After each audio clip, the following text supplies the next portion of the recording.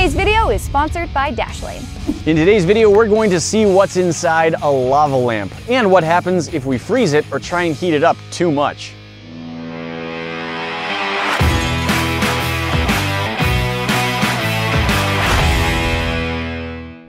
We've got some lava lamps, 4 specifically. Not like a ridiculous number, just a number that would be confusing if you walked into a room and saw this many lava lamps in it. I think 1 lava lamp in a room is about as many as I would ever want. That's the max lava lamps per room that should be in your home. But we've got 4.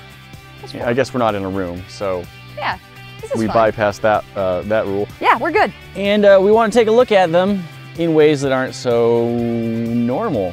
Here's the basic idea. We've got several lava lamps and we've had several requests to test stuff out with them. People are curious what's going on inside the lava lamp, and they want to see what happens if we subject them to some extremes. We're gonna try putting it on a stove, and we're gonna try submerging it in liquid nitrogen to see what that does to it.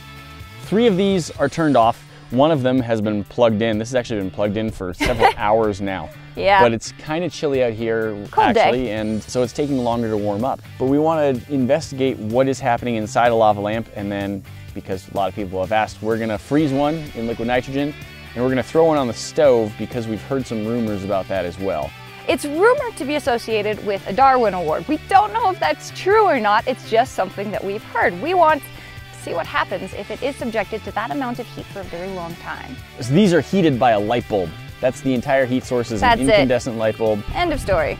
Not a very big, powerful one, but that's where it comes from. And there's a very good reason for that. This is a 25-watt light bulb held very close to the glass base, and it provides just the right amount of heat, but it has to heat up very slowly.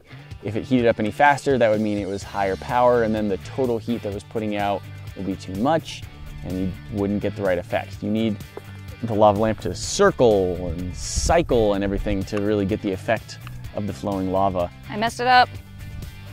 Oh, it tilted sideways? Somebody may have accidentally shaken it. Oh no. Oh no. As far as we can tell from the small amount of research that we did online, what the liquid and the wax is inside a lava lamp is a proprietary blend that nobody's really ever been able to replicate. There have been amazing YouTubers who have made insanely cool attempts to try and make a working lava lamp out of some of their own homemade concoctions. I've never seen one actually work, unfortunately. Some really cool attempts, some giant ones, some smaller ones, but whatever's making these guys run, we don't actually know. So while we might not find out what that is today, we do just want to play with it, see what it'll do.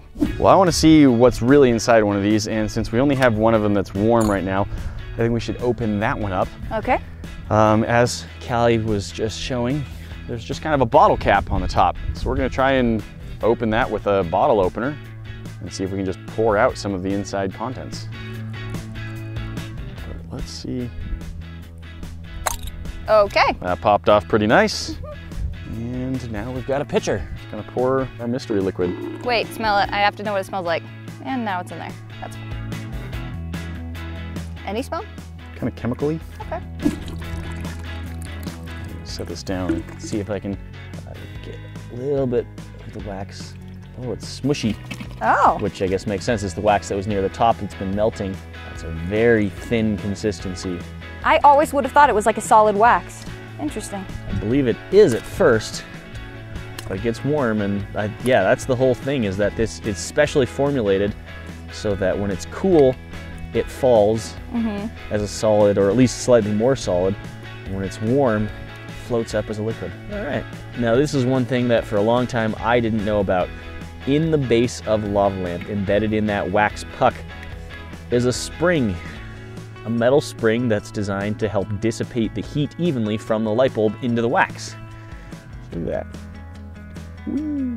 I don't want to touch it now because I don't want to have an expectation. The first one that I want to touch, I want it to be cold. I see what's happening. I have this expectation. I feel like that puck should be a hard puck, like a candle. That's what I'm expecting, is candle consistency. I think my expectancy is going to get dashed upon the rocks, and that's going to be awesome, and that's what I want to have happen. Yeah, when it's inside the glass container, you can shake it a little bit. Yeah, it's stuck to the sides. But there's liquid slowing it down, so you can't really get any sense of how durable it is. And I still don't know. Yep. Maybe this stuff changes a ton, and it's actually very hard inside there. But given how soft it is now, I doubt it. That's what I want to find out. So Nate is currently trying to clean the wax off his hands in vain. We'll see how long it takes, but for now I'm gonna go ahead and start the next one. People were wanting to know what would happen if we freeze one of these. I'm also curious, can you freeze a lava lamp? Because whatever this liquid is, we don't know. I wanna know if it can be frozen. And just putting it in the freezer, that might work, but we have a much funner solution. So far, these buckets have been serving us pretty well. Trash can from Walmart, but a durable plastic. Our lava lamp.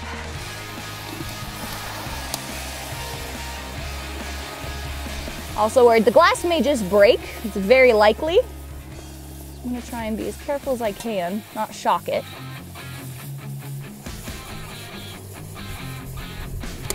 Well, that might have been our glass breaking there. Yep, I'm seeing blue in the nitrogen now, which means I'm gonna stop because we're not gonna be able to pour any of this liquid nitrogen back now because it's been contaminated. So I'll let that sit for a good amount of time. I'm gonna go grab a pair of gloves to get that out. That's broken. That is so very broken. There's a little bit of liquid here left at the top. Oh, I can feel it kind of sloshing. There's some in the middle, but not much. Oh, it built up some pressure when you tipped it. No, it already built up to pressure. It squirted out a little more. It's expanding in my hand. Let's move. And frighteningly close to my face. Sorry, mine too. We can see. Oh, there it goes. I pick it up and the bottom just comes off. Okay, well, now let's peel it out of its ice shell. Okay, so when I was saying that I could see that air bubble going around, sure enough, not frozen all the way through. Look at that. Oh, there's the wax. Cool. Which I imagine right now is very hard. Exceptionally hard because we've just super froze it. Pour one out for your hippie homies. Well, it turns out you can freeze the inside of the lava lamp. You know what though? Like, it's frozen, but like I can still just scratch pieces out of the clay easily, or the wax easily. Like it's. Wow, you did. You took a chunk out of it. And then as it warms up even a little bit. So I think we can definitely say that whatever this wax is, it's way softer than, say, a candle. The Darwin Award rumor is that in an effort to speed up the lava lamp process, someone put it on a stove, it warmed up, it got too hot and exploded with enough force that glass shards were lethally projected. And we've got some fairly thick glass in the remnants of our broken jar, so I'm gonna say it's not completely outside the realm of possibility, but we've got our little electric stove. We're gonna turn it on high with the lava lamp sitting on it, and then we're just gonna be far away with some cameras recording it. Yeah, we're gonna be far enough and around corners enough that if it does explode, it's not gonna get to us. So I'm guessing that within 15 or 20 minutes, this will do something if it's going to do something, but we'll probably just let it run and see how long it takes. See what happens. So while it's incredibly important for us to have safety measures in place for today's experiment, you also want to keep your digital life safe, and it is super easy to do that with Dashlane. Dashlane is a digital security suite that will help keep you safe online through password management and secure data encryption.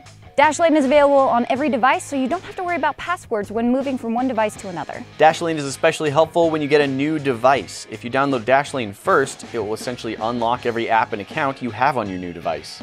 Dashlane will even search the dark web for you and will send you a security alert if your login information has been compromised. So if you'd like to continue supporting our channel as well as get some peace of mind over your online security, click the link down in the description or go to dashlane.com/random to get 10% off your Dashlane subscription. By using our link, you'll also get a free 30-day trial, no payment necessary. Okay, it's been like 25-30 minutes and so far that lava lamp is not doing anything to explode. And in fact, from here I can tell that it's lava lamping fairly nicely. I can see the wax going up and down, but we kind of want it to explode. So I'm going to use this cardboard box thing as a barrier, try and get near it. I'm going to put the leather glove on and I'm going to check if the top has broken the seal, like the bottle cap may have released a little bit, in which case it's not going to explode. If it hasn't, then I'm just going to tilt it and put it on its side, maybe balance it with some rocks so it's getting a lot more heat exposed to it. And then if it has leaked, then I'll grab the other lava lamp that hasn't been opened or used at all, and I'll put that one on its side, see if we can get it to blow up.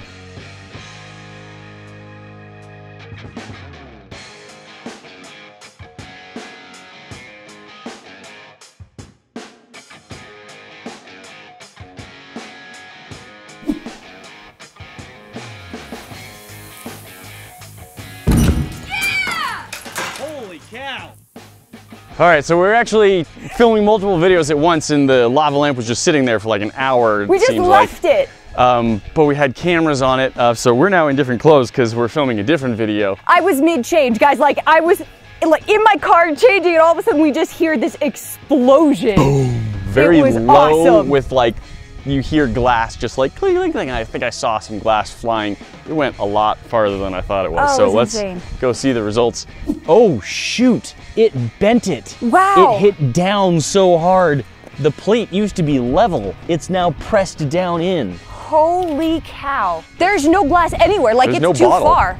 We don't know where the pieces went, but they're not right here. These would have been like bullets. We were over 100 feet away with a lot of stuff in between us. That's how far away I am from the stove, and our cars are there. So it made it halfway to us. Really glad we were as far away as we were, but it's pretty insane. This is the most intact piece of the bottle we found. Don't put these on the stove, guys. Without a doubt. Yeah. You should not put a lava lamp on a stove because it can blow up with force. That was amazing. Like, I would absolutely say that could be deadly. If you were near that when it went off, that Yeah. glass was flying and sharp. So, very possible that that could kill you. Thanks again to Dashlane for sponsoring today's video. To check it out for yourself, hit the link down in the description or go to dashlane.com/random to get 10% off your Dashlane subscription. By using our link, you'll not only support the channel, but will also be able to try Dashlane out for free for 30 days, no payment necessary. Glass here, Yep. here, here, here, here. Guys, that's not all. We've always got more for you to see. Hit that box up at the top to check out our most recent video, and we'll see you in the next one. Talk to you then.